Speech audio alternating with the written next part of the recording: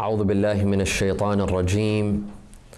بسم الله الرحمن الرحيم. الحمد لله رب العالمين، بارئ الخلائق أجمعين، باعث الأنبياء والمرسلين، ثم الصلاة والسلام على خير خلقه العبد المؤيد والرسول المسدد، حبيب إله العالمين أبي القاسم المصطفى محمد. اللهم صل على محمد وآل محمد وعلى أهل بيته الطيبين الطاهرين وصحابته المنتجبين. صلى الله عليك يا رسول الله، صلى الله عليك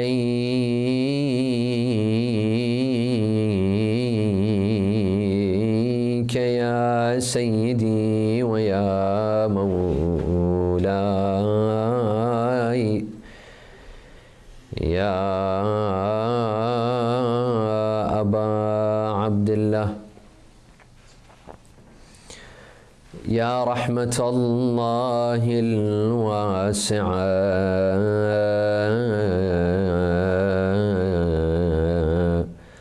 ويا باب نجاة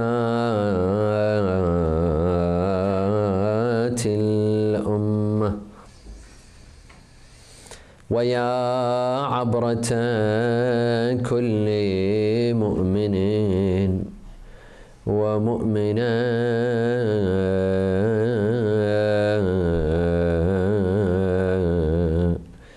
يا مظلوم يا غريب يا شهيد كربلاء، يا ليتنا يا ليتنا كنا معكم سادتي فنفوز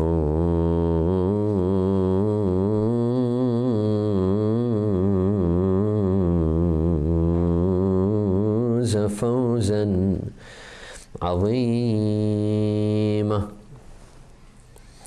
أعوذ بالله من الشيطان الرجيم. بسم الله الرحمن الرحيم. والذين يقولون ربنا هب لنا من أزواجنا وذرياتنا قرة أعين واجعلنا للمتقين إماما. صلوا على محمد وآل محمد. اللهم صل على محمد وآل محمد. A second for the love of Imams al-Hassan wal-Hussein. اللهم صل على محمد وآل محمد. A third for the love of Fatima al-Zahra with your loudest voices. اللهم صل على محمد وآل محمد. When you have reached the age where you feel that it's time to get married, you've finished what you've had to do, you've graduated, you started working, you've raised enough money, and you've decided that it's time to get married. You meet people, you meet some, maybe a handful, more, less. Finally, you meet someone who you're most comfortable with. It seems like the right person, the qualities that you've been looking for.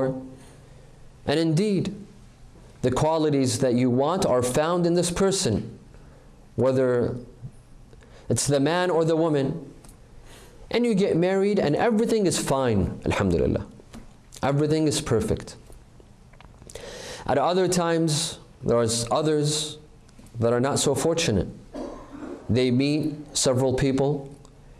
They have several qualities in mind that they're looking for, whether it has to do with looks, with intelligence, with personality, with faith and religion.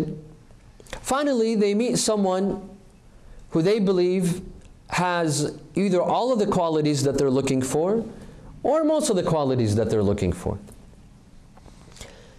However, after a while, either after they get married or before they get married, of course after they get married, that's a disaster. They discovered that this is not what they had signed up for. This person turned out to be different from what they had perceived. The qualities that this person has now are fading away.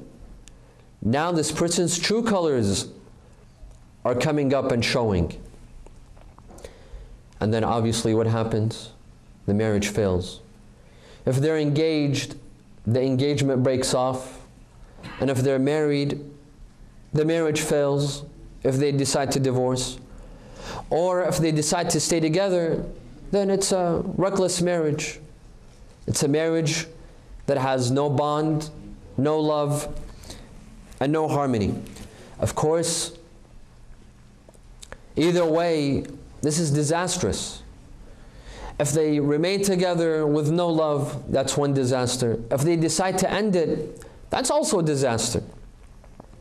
Because a relationship like this can leave a lot of marks, can leave a lot of scars, can leave a person emotionally drained.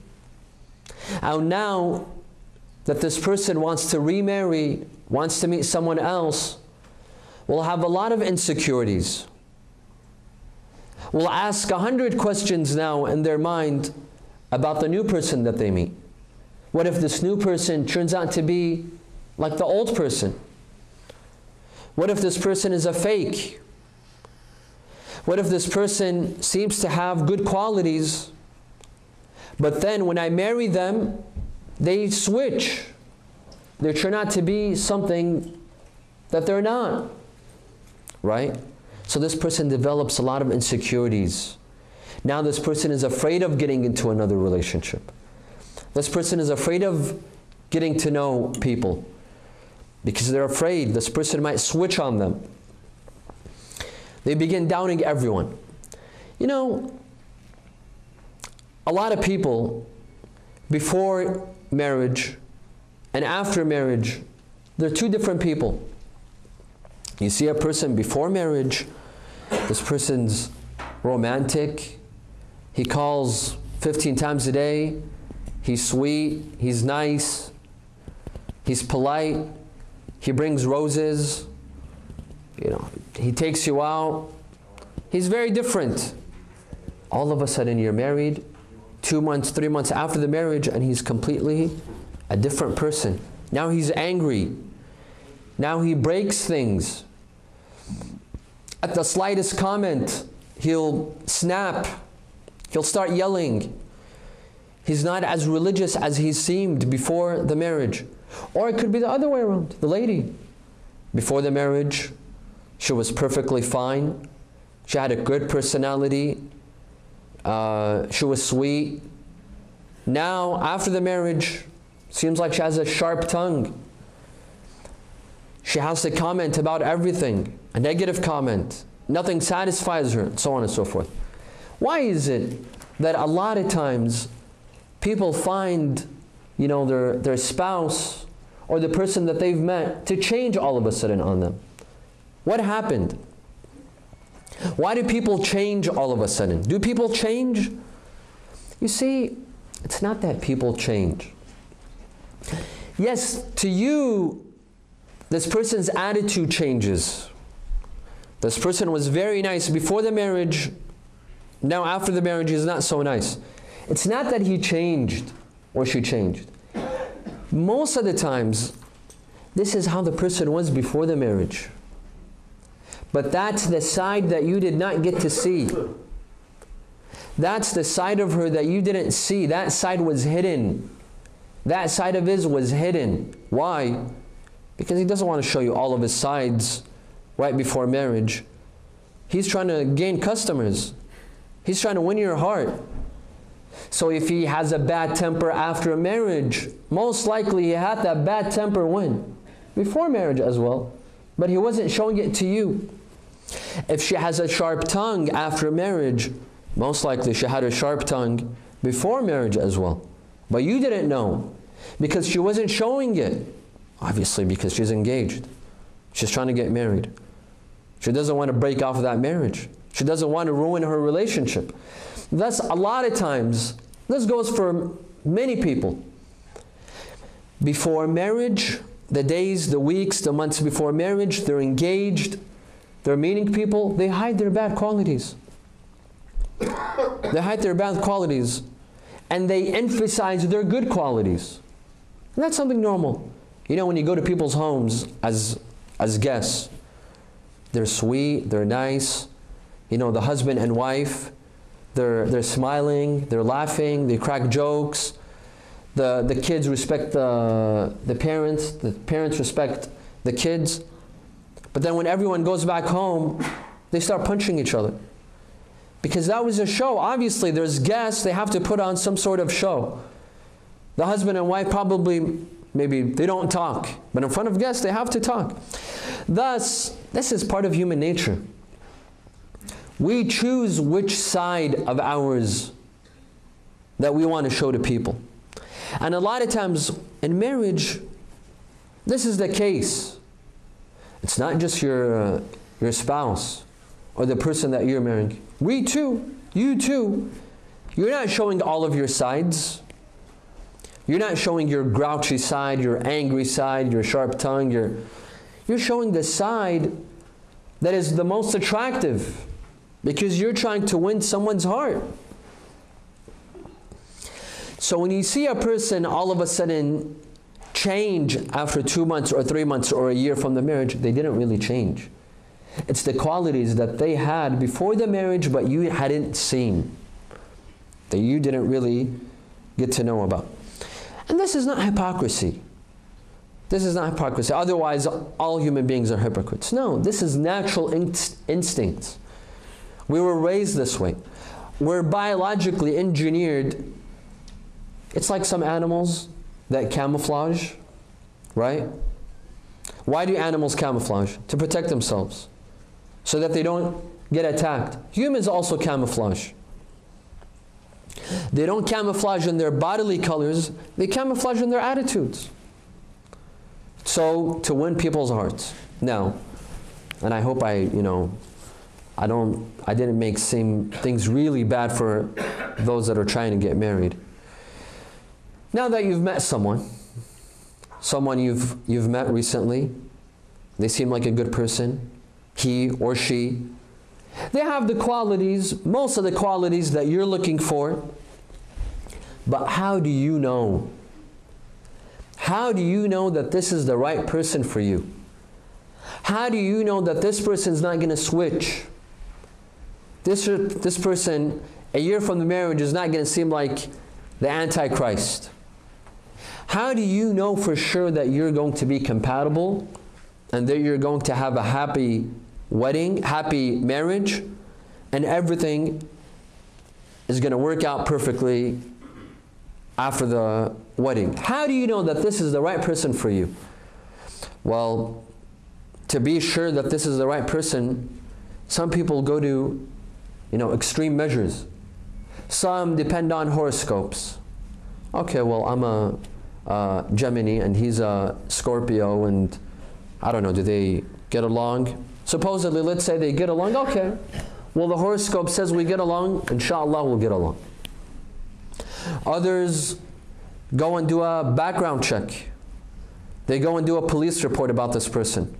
Their background, their history, where they've been, what they've done, have they been to jail? That's also extreme. Others depend on istikhara. They go to the Sayyid or the Shaykh and they say, I'd like to perform an istikhara. I want to see, is this person compatible with me or not? Tonight, my dear brothers and sisters, in the limited time that we have tonight, we'd like to see how can we know for sure that is this person that we've met, that we'd like to marry, is this person the right person for us? Should we depend on an istikhara, as some people do? Should we take an istikhara? Should we just take our chances and marry this person and hope for the best? Should I go and visit a fortune teller to see is this person going to stick with me or not? What is it that we should do to know that this person is the right person for us? Tonight I'd like to introduce a 10-step procedure to know. Wa salli ala Muhammad wa ali Muhammad.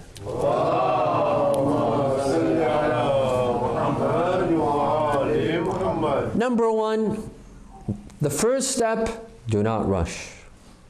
Do not rush. I know most of you that are not married, obviously you're in a rush. You're 30 years old, more, less. You've waited a long time. You've earned your degree. You've worked. You've made some money. You have enough to build a family. You've waited long enough. Enough is enough. Now you want to start a family. You want children. There's some gray hair popping up in your beard, and the train is not going to wait for you. However, as long as you've waited, doesn't mean you should rush. You've met a person, doesn't mean that you should marry that person within a week. You barely know that person, let's get married. No. If you've waited 30 years, you could wait another 2 months. You could wait another 3 months to get to know this person. Why the rush? A lot of couples, they make the mistake as soon as they meet the person, after a week, after 2 weeks, after a month, they're engaged and they're already planning the wedding. Why? What's the rush? And unfortunately, this is part of human nature. People are always in a rush. وَخُلِقَ الْإِنسَانُ عَجُولًا خُلِقَ الْإِنسَانُ مِنْ عَجَلٍ. Man is hasty, the Quran says. Man was made from ajal, from being hasty, wanting to rush. And the hadith tell us that being hasty is not good. Rushing at things is not good, whatever it is. Al-ajalatu min al-shaytan. Being hasty, that's part of the instructions from shaytan. He tells you to rush into things, whatever it is. Now this is a long life commitment. The person you will marry, this is a long life commitment. For richer, as Christians say, for richer, for poorer, till death do us part.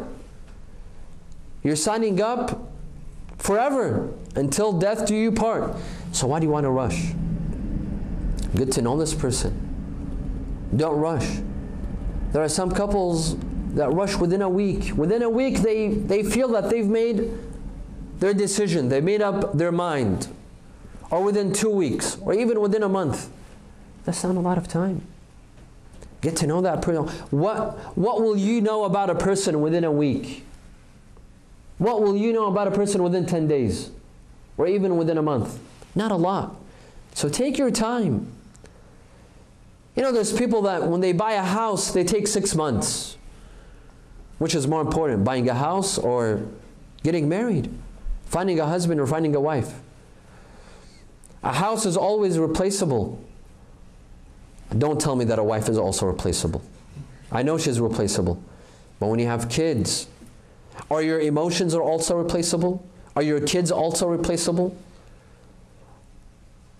Some things are not replaceable. Sallu ala Muhammad wa ala Muhammad.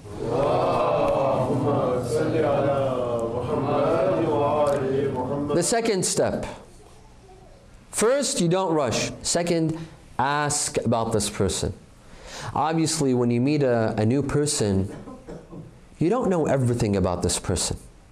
You don't know about their past, their history, their akhlaq, their manners, their faith, their religion, their habits.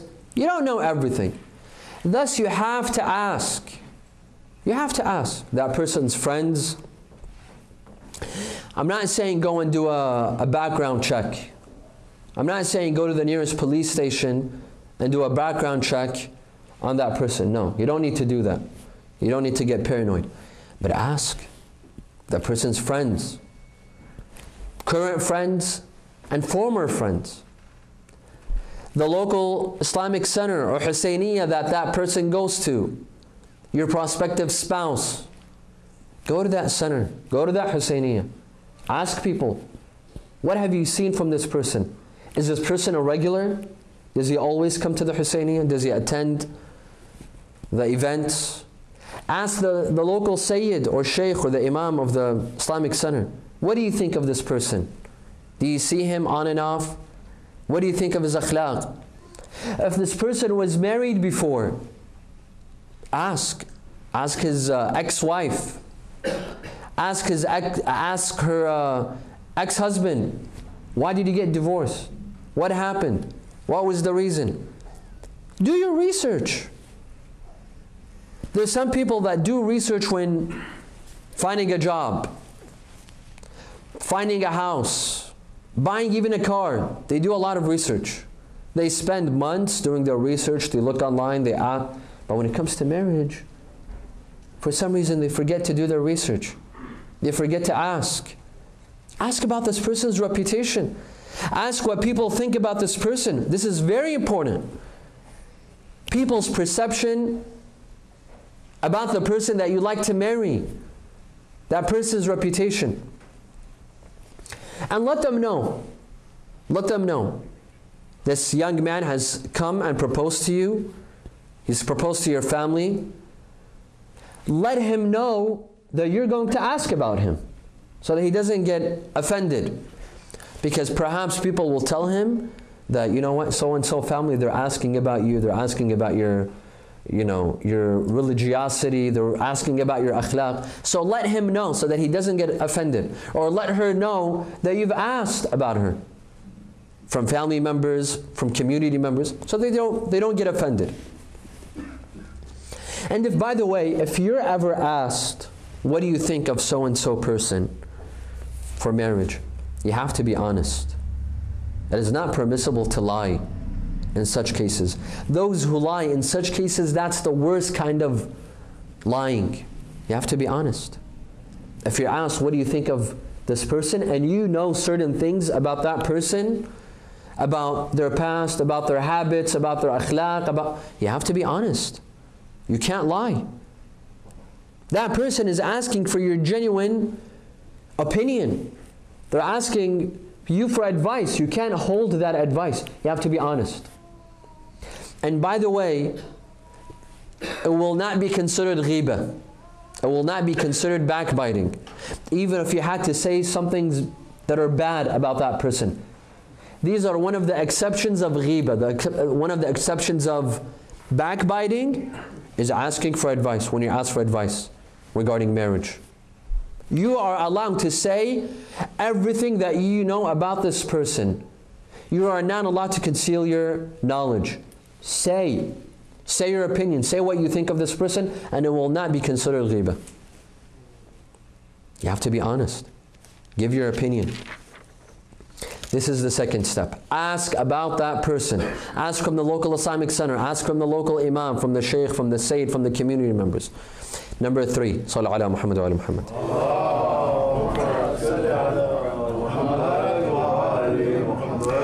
Number 3, get to know this person.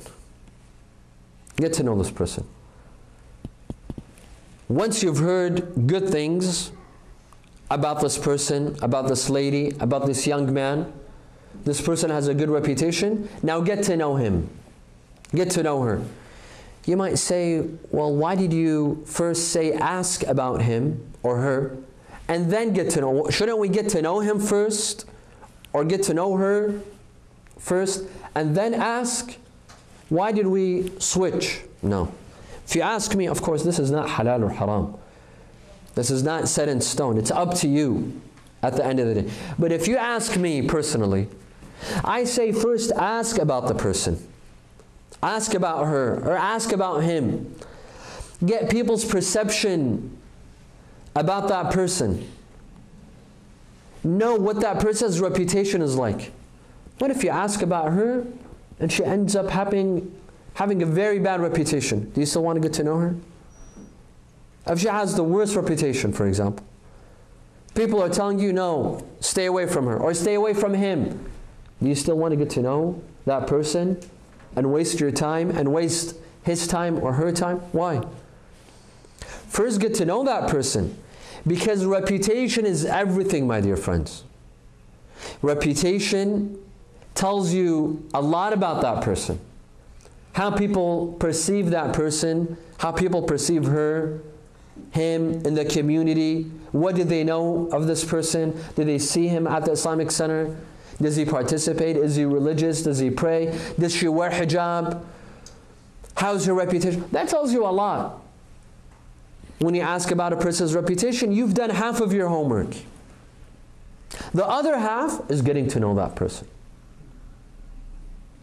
So if you ask about a person, and that person has a good reputation, go ahead, get to know him. Or, you know, if you get mixed opinions, some say, yes, this person is good. They vouch for that person. Others, they're a bit, you know, iffy. You could still get to know that person. But if a person has an absolutely bad reputation, people are telling you, stay away. This person doesn't have a good name. This person doesn't have a good reputation. Why do you want to waste your time? Why do you want to waste your time and bring a person into your house and get to know them when everyone knows that this person has a bad reputation? Why? So that's why I say ask first and then get to know. And then get to know. Or do both. But at least let that person have a good reputation, or, you know, generally not a bad reputation. Now, is it permissible to get to know this person? You've proposed to someone.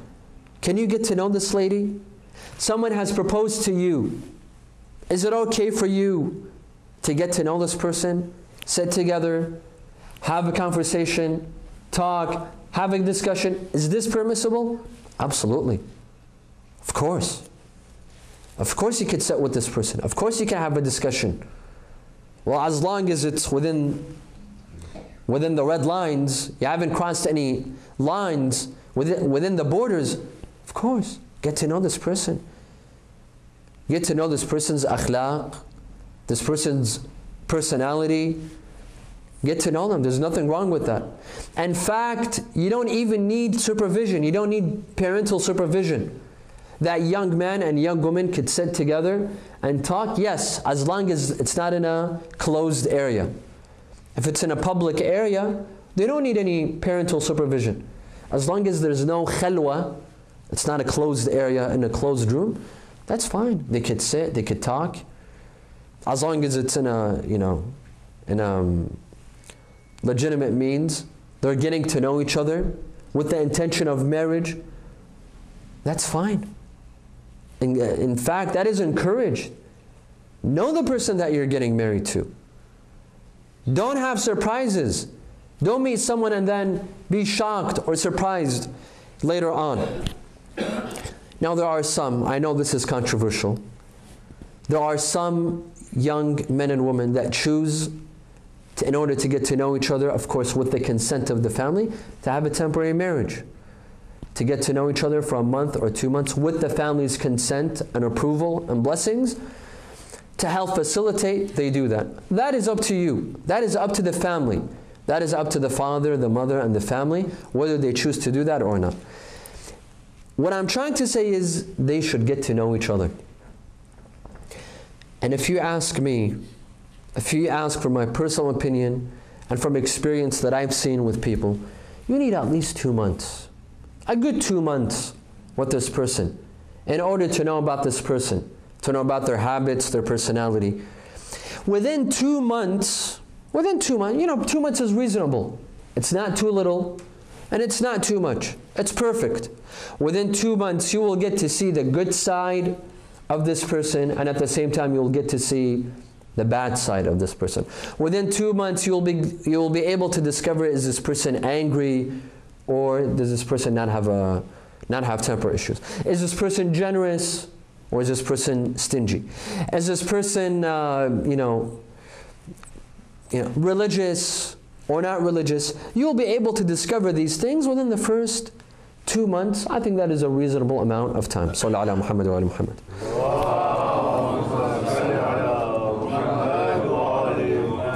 The fourth step do not be emotional. This is a time when you're getting to know a person, when you're trying to discover, is this person the right person for you? This is a time where you put your emotions aside. This is not a time for emotions. When making an assessment, try to be as logical as possible and as less emotional as possible. Don't judge things based on looks. A lot of people, the first judgment that they make is based on looks. Is this person attractive or not? Is this person the way you want them to be or not? If they're not, they won't give this person a chance whatsoever. That's being emotional. Basing things purely on looks. Or this person has a good sense of humor, so he must be a good person. Or you clicked within the first session or 2 sessions. That's being emotional. How do you know that after the 10th session, after the first couple of months, you're compatible? That's being irrational. That's being emotional. At the same time, there's some people that are too picky as well. There's people that are too picky as well. You know, this person, he's not tall enough for me. I'm tall and I want someone to be tall and he's not tall enough. Or his nose, I don't like that nose. Or his accent, no, that accent doesn't work. Is this being logical? Are you giving this person a chance? You're basing a marriage based on that person's nose? Well, I have to say it depends on which kind of nose it is. It varies from nose to nose. But if it's a good nose that will do, you don't ruin a marriage. You don't base a marriage based on these small things. Based on these small things. Look deeper in that person. Look deeper in that person. Don't be artificial.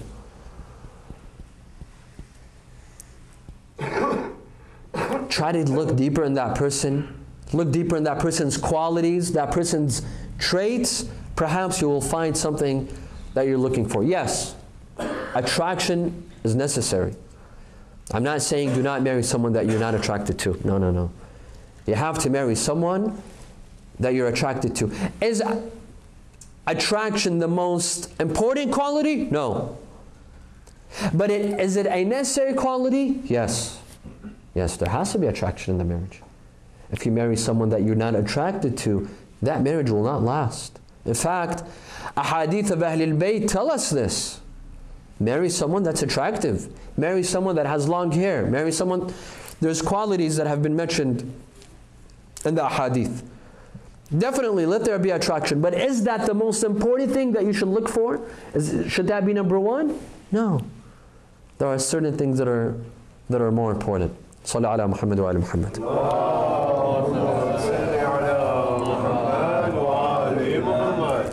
The 5th step. Now that you're getting to know this person, ask the right questions.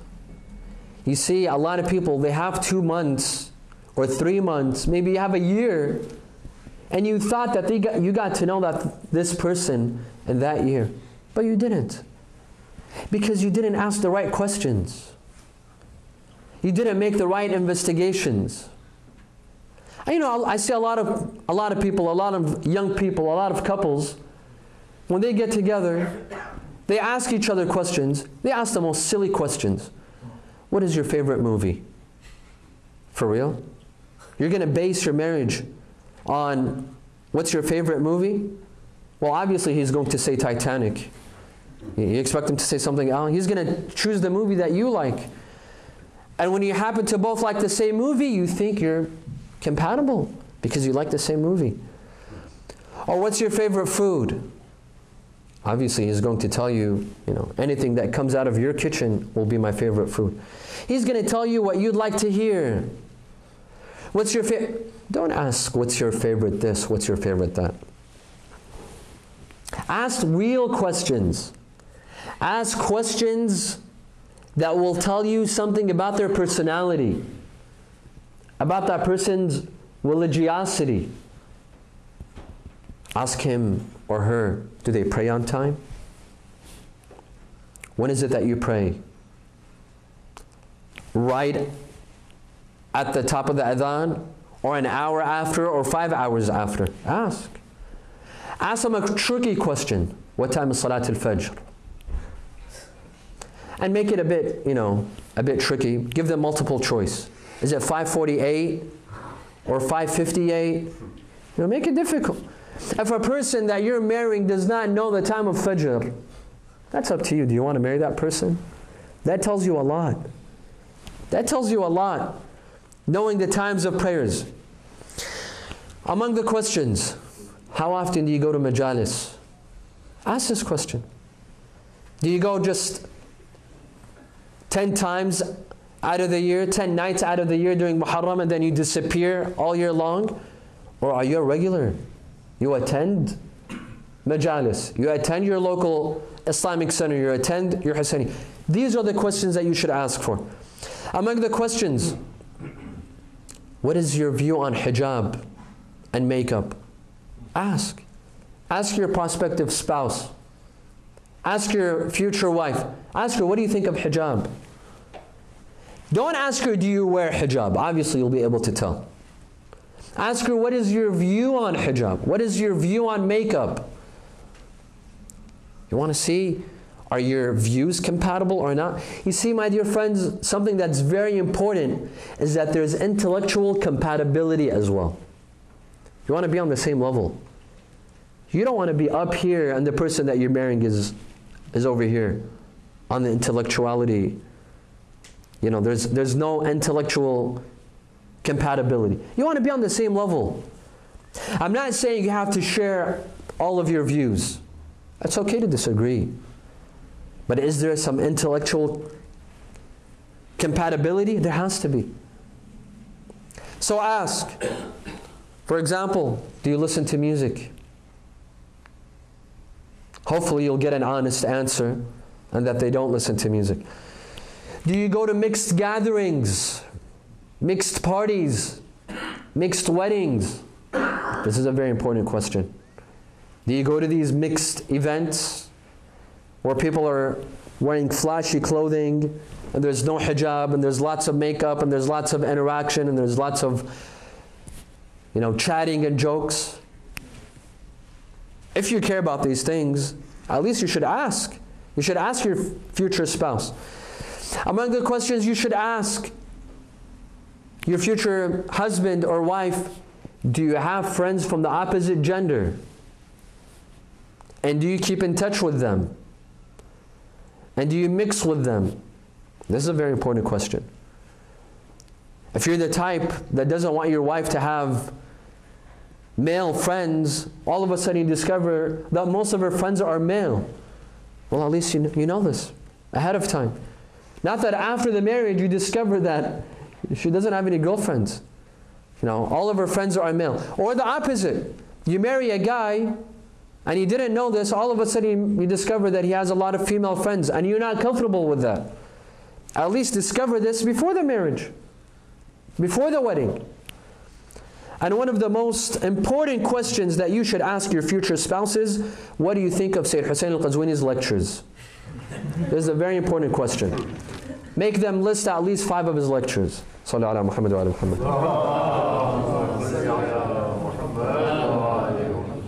The 6th step, and this is quite contemporary. We wouldn't be talking about this 10 years ago. Right now we have to. The 6th step is go and see that person's social networking sites, accounts. That person's Facebook. That person's Twitter. That person's Instagram. That person's, I don't know, there's new sites every day. I can't keep up with them.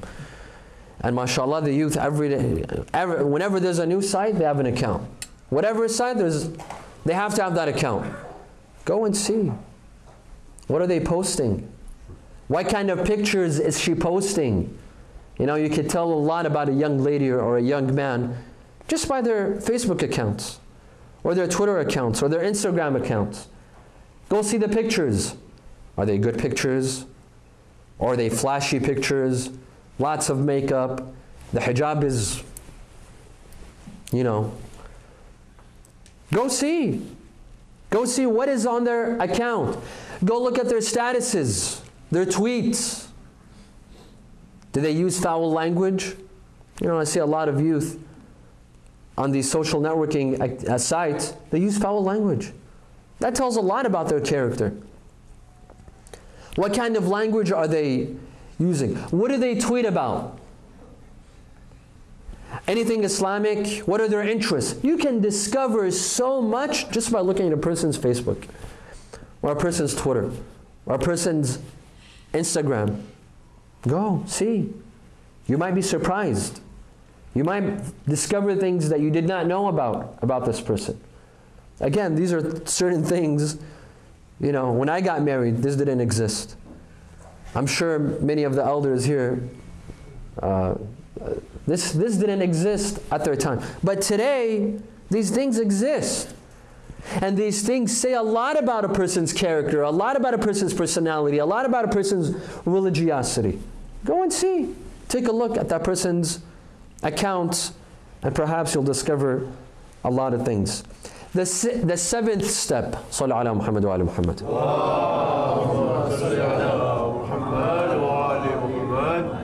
The test. Give that person a test. I'm not talking about the HIV test or anything. No, Istajir billah. Nothing like that. Give a person a personality test or a religious test. How? How do you give a person a test? You give them a question, a hypothetical question. For example, the lady, for example, she tests her prospective husband. She tells him, what would you do after we got married if I took off my hijab? What would you do? What would be your reaction? Are you okay with that? Or would you divorce me? Would you go marry another wife? What would you do? What is your reaction? That's a very important question. That will tell you a lot about that person. Or the man can ask the lady, what would you do, hypothetically speaking? What would you do after the marriage if I asked you to take off your hijab? Now hopefully this lady is wearing a hijab when you married her. If she's not wearing a hijab, no, that's another problem. But we're assuming that she wears hijab. You tell her, what would you do if I ask you to take off your hijab? Look at her reaction. Look at her answer. Her answer will say a lot about her religiousness, about her religion. It will say a lot about her akhlaq, about her personality. Does she have a strong personality? Does she have a strong character or not? Ask hypothetical questions. Ask, what if I stopped praying? What would you do? What if I started drinking? What would you do? Hypothetical scenarios, hypothetical questions. This will tell you a lot about that person. What if I lost my job? Ask her. What if I lost my job and I went bankrupt? Would you still marry me? You'll be able to discover, did she marry you for your money or no? What if I lost my citizenship to Canada? You'll be able to discover, did she marry you for your Canadian passport or she married you for you? You tell him, what if I got in a car accident and my face got disfigured and I'm not as beautiful? Would you still live with me? You know, that could happen. Have you seen the movie Vanilla Sky? Yes, no, I don't know. Some people could get in a car accident and their face is disfigured and they lose their beauty. Well, if you married her for your beauty, guess what? It's over now. The reason why you married her, now it's gone. Are you going to stick with her or not? Ask him that question. What would you do? These are hypothetical questions that will tell you a lot about that person. About that person's personality, about that person's attitude, about the way that person thinks. Give a question, give a test. This is a test. Imam Ali alayhi salam,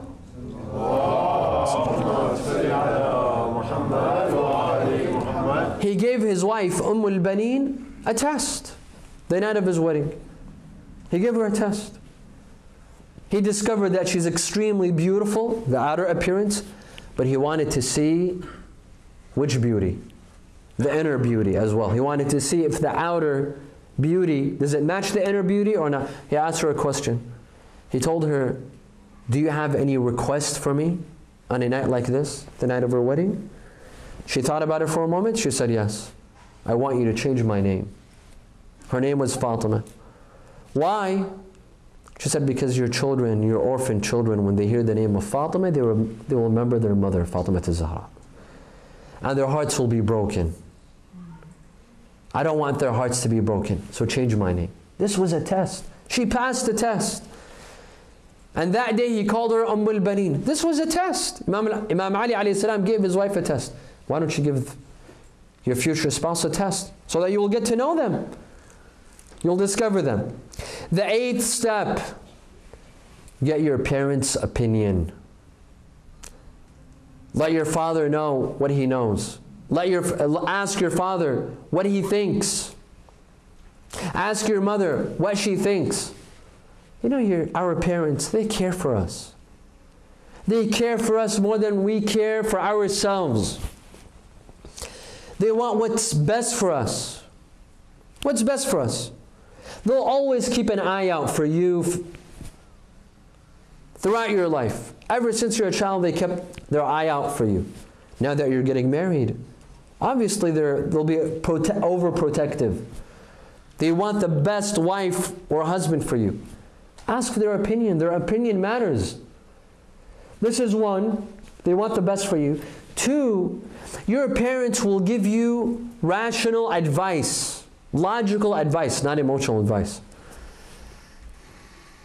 Because when you get to know a person, emotions will be involved, and sometimes emotions will not let you think clearly. You will start thinking emotional. But your parents, they're not thinking emotionally. They're thinking logically and rationally. They will see aspects of that person which you're not seeing. Things that you're not seeing in this person, your parents are seeing.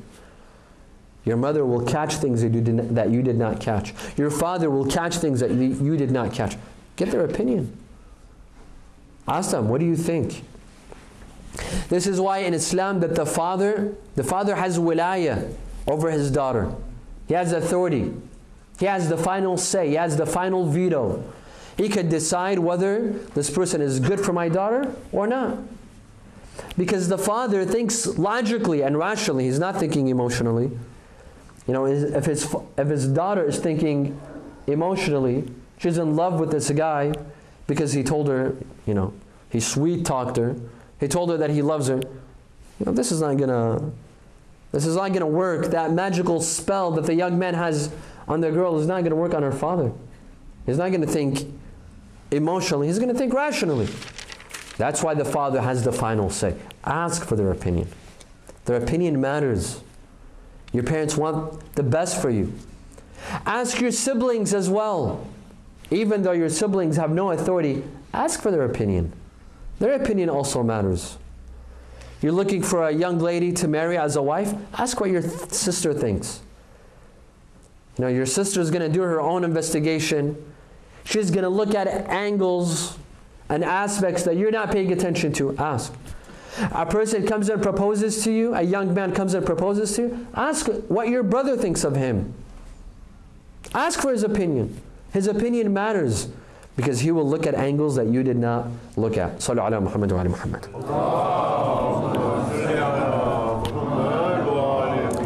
The 9th step, get away from everyone.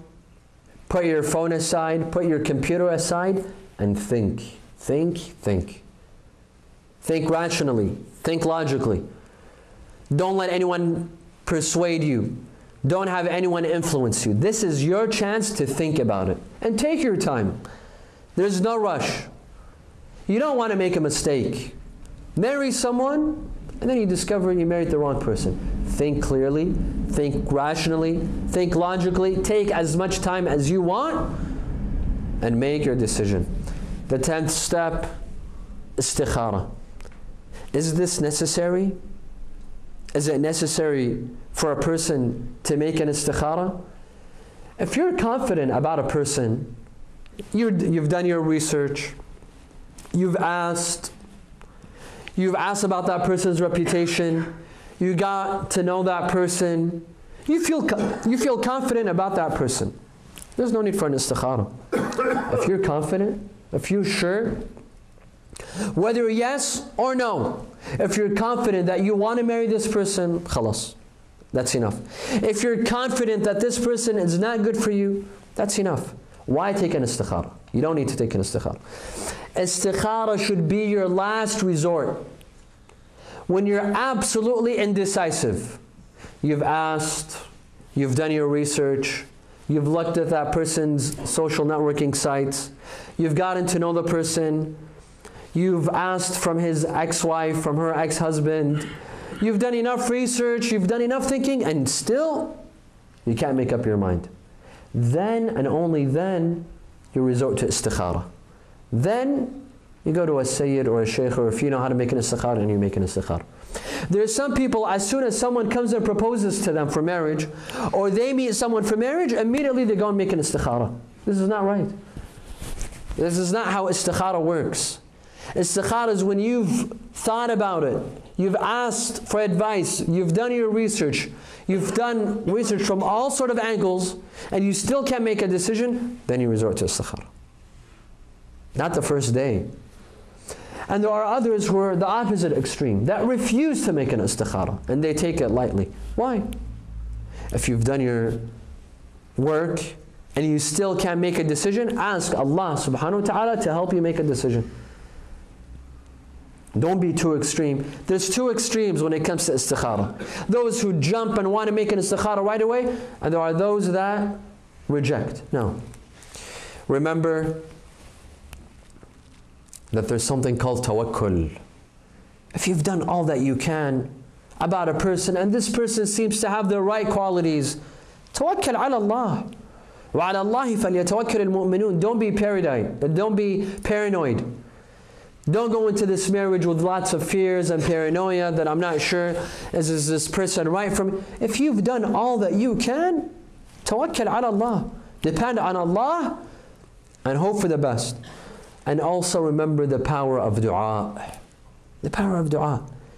When you've done all that you can, you've done your research, you've asked for advice, and you've decided to marry this person, ask Allah for help. Say a dua. Ask Allah to make this marriage a blessed marriage. And this person, the most rightful person for you, the best person for you, the perfect person for you. Ask Allah. There's some people that forget this. They forget to ask Allah for help and to make this person the right person for them. Dua. Dua has immense power. Let's not forget the power of dua. Sallallahu ala Muhammad wa ala Muhammad.